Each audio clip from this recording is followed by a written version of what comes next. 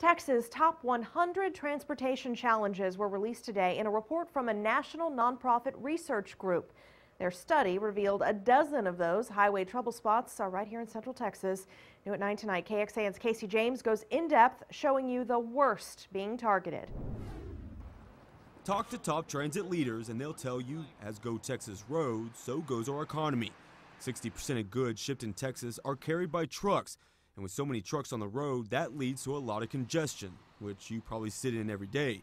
And it's expected to get worse. Of the top 100 transportation challenges identified in the trip report, 12 are located here in the Austin area. One of the worst, I-35 between SH-71 and US 183. Solutions include additional lanes, express lanes, ramp, and intersection improvements. Congestion on SL1 from US 183 to US 290. That stretch of Mopac is another area of concern, in part to the limited right-of-ways.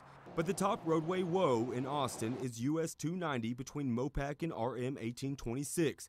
Research shows there is no emergency vehicle access, a lack of shoulders, and no alternative routes. The amount of funding available falls far short of what is needed to address those needs.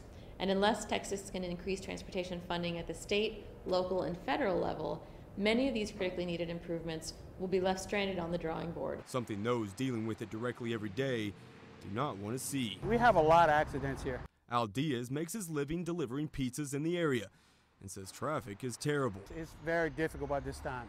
You don't get better until around 8 p.m. Diaz says with so many cars and limited lanes, people drive down the turn lane causing accidents, something Isaac Fisher knows firsthand. I actually got into an accident right here, just trying to get out. And somehow we're going to have to find a way to fix the road. Casey James, KXAN News.